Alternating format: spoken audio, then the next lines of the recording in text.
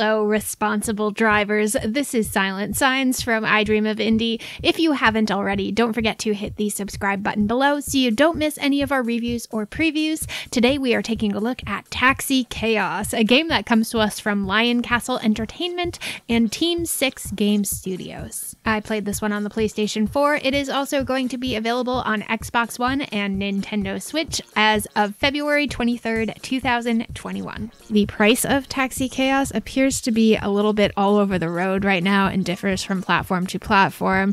Nintendo has it up at $34.95. The Microsoft Store has it as a regular price of $29.99 with a pre-order sale going on right now, though I'm not sure if it'll still be going on by the time we post this review. And also at the time of this review, Sony has not put the store page up because Sony. But of course, none of that matters if you don't know what this game is. So without further ado, let's shift gears and jump into that. Taxi Chaos is a spiritual successor to Crazy Taxi. You can play as one of two taxi drivers, Vinny and Cleo, in New Yellow City, which is, of course, a nod to New York City. If you've never played a Crazy Taxi game before and you have no idea what I'm talking about, essentially what you do is drive around as one of these two taxi drivers, pick up passengers, and deliver them to their requested destination in the city. In order to pick up a passenger, you drive into their little illuminated circle and then hit the brakes so that they can jump in. And you can tell how far away their destination is by a little indicator over their heads. It looks like a little stopwatch, and it will be either red, yellow, or green, depending on the distance. As you head to your destination, you do have a red arrow indicator that will tell you which direction to head, or at least a general idea of which way to go. You can kind of choose which side streets and things like that.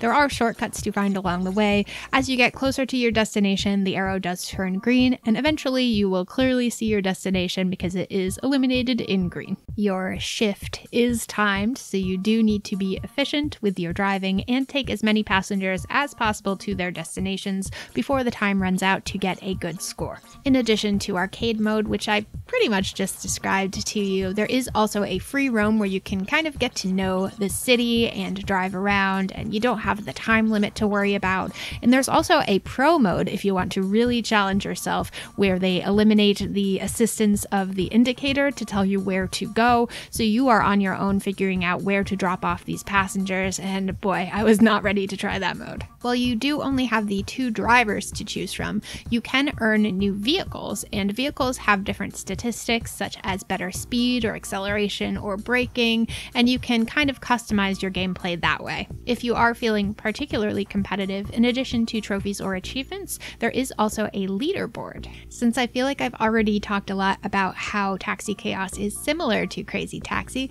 let's talk a little bit about the ways in which they differ. For one thing, you do have the option to jump with your taxi, which is quite exciting. Instead of having to narrowly dodge traffic, you can actually just jump right over it. Taxi Chaos also has collectible items as well as special customers that you can pick up, and by picking up these customers, you can advance a little bit of a storyline for them. Being a huge fan of Crazy Taxi, it's difficult to look at Taxi Chaos without comparing it, but I'm going to try to do my best to be objective and just look at the game at hand. Taxi Chaos is pretty fun. My biggest complaint with Taxi Chaos was that the scoring system felt a little unbalanced to me. Sometimes I feel like I had a great run, I couldn't have done anything better, and I only got 2 stars. Sometimes I would have a questionable at best run, I would miss turns, and I would still get 4 stars, and I just couldn't quite get my act together with this. But that said, it absolutely does still have that one more time factor where you just want to do one more run, see if you can get that higher score, unlock the next car, find those collectibles, and maybe even, dare I say, take on pro mode. I do also want to point out that we received a huge list of day one patches to the game, including a huge list of new features as well as improvements and fixes, one of which appears to be a rebalancing of the scoring system, so this may be addressed by the time that you're playing the game. We also have to talk about the elephant in the room, that is the soundtrack. There's no Offspring on this game, Obviously, I don't even think the new Crazy Taxi games can have the offspring anymore. The version of the game that I played had some very repetitive tracks that were kind of almost like if electronica and elevator music had a baby. And from what I understand, that's also being patched with some more rock songs in the day one patch that I talked about earlier. So I'm cautiously optimistic about that as well. Honestly, I don't care that much about the soundtrack being lackluster, even if it stayed the way it is right now. Not a deal breaker for me. If I cared that much, I could just turn the volume down and put on The Offspring on Spotify, and I'm sure that would be just as good. But the one thing that did annoy me a little bit about the sound design was the interactions with the passengers themselves. Apart from the ones that had those special plot lines that you could pick up, the standard passenger has a couple lines to share with you. One of them about looking forward to retirement and living out the rest of their days in an old folks home.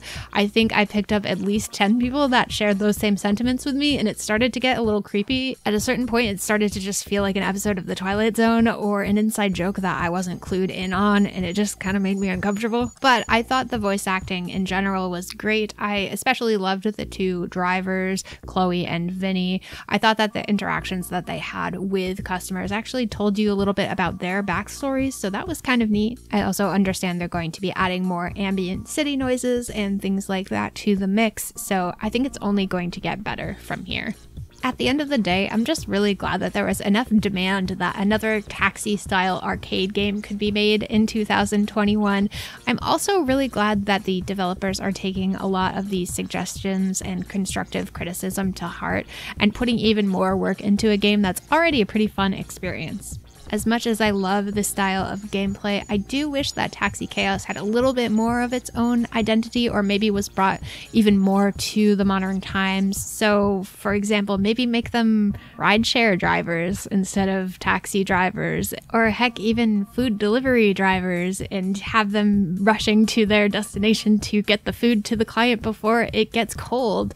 Just some thoughts. If you're not a fan of games like Crazy Taxi, I don't think this one's going to change your mind in any way, but if you are a fan of taxi-style arcade games, you're going to have some fun with this. Yeah, Park's noodles are the best noodles. Please hurry, they're already boiling. Oh yeah. Is this the fastest route? You know, it's faster if you go by 5th Avenue. Hey, glad to hear you know this town better than the taxi driver. So do you think Taxi Chaos will be worth the fare? Let us know in the comments below. I also just wanted to take a quick moment to thank our indie warriors Mitchell Hall, Kevalo, Bunny, Bill Tikaz, Christian Cruz, Wesley William Semple, and Kimberly H. Thank you so much for your support, and thank you all so much for watching and supporting the channel. Don't forget to subscribe and check out the description box for links to our Discord if you'd like to chat, as well as a bunch of other ways to support us and the membership link to become an indie warrior. Thank you again for watching, and I will see you next time.